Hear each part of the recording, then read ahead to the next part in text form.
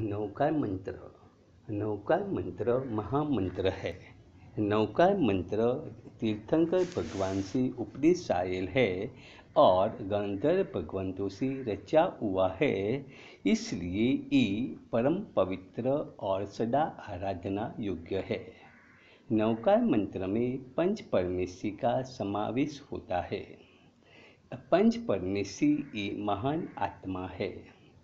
पंच परमेश्वरी में अरिहंत, सिद्ध, आचार्य, उपाध्याय और साधु का समावेश होता है।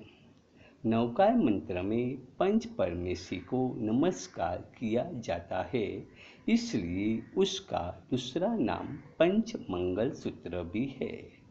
नवकार में 9 पद होने के कारण उसे नवकार कहा जाता है। नवकार में 68 अक्षर है। पहला पद नमो अरिहंताणम, अरिहंत को नमस्कार हो। दूसरा पद नमो सिद्धाणम, सिद्धों को नमस्कार हो। और तीसरा पद नमो आयर्याणम, आचार्यों को नमस्कार हो। चौथा पद नमो उवज्जायाणम, उपाध्यायों को नमस्कार हो।